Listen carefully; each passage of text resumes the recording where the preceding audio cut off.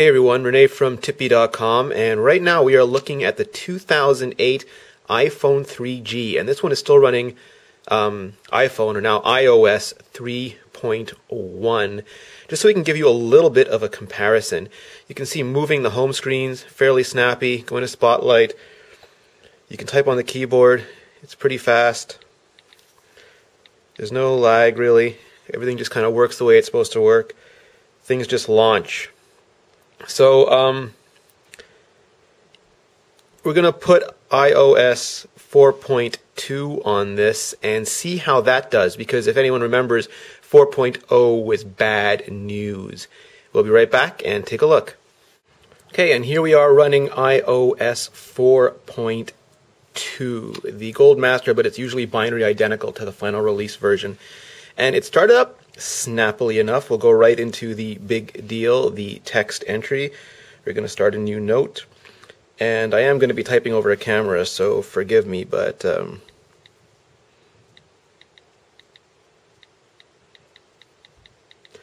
it seems to be keeping up way better than it did under, I'm making a lot of mistakes, but it's keeping up way better. I used an iPhone 3 for a few days after 4 came out, iOS 4 came out, and it was horrible. It was horrible. And this is actually usable. This is not too bad. So typing is doing okay. Let's try going to the World Wide Web. Let's just go right into it. What's a good website to try it on? How about www.tippy.com? I've heard those guys are none too shabby. And it's loading over Wi-Fi, because the SIM is in a newer phone now. Scrolling's fine. It takes a minute to refresh, but it's scrolling perfectly usably. Let's go to another site. How about Apple?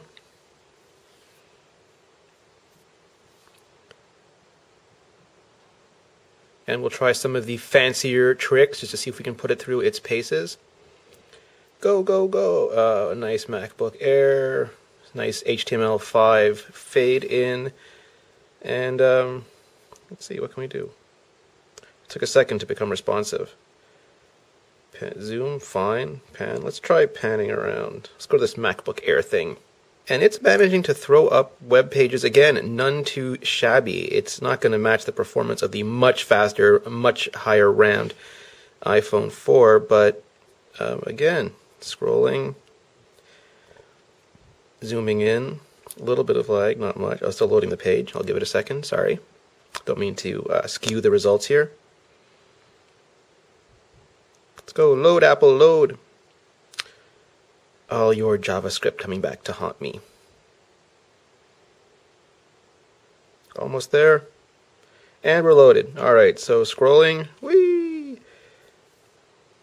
A little bit of lag. Caught up. It did take a second there. Can I get any smaller? Rubber banding. Again, it takes a second.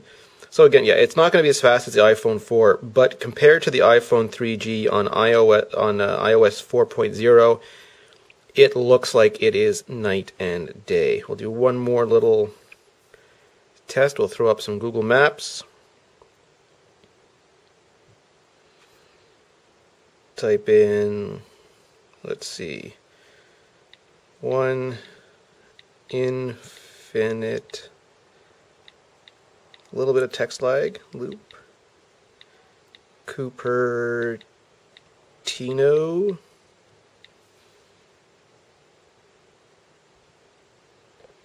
North America, zooming back in. Whoa! Very nice. Let's just switch this up. Hybrid. We'll zoom in, see if we can see Steve Jobs.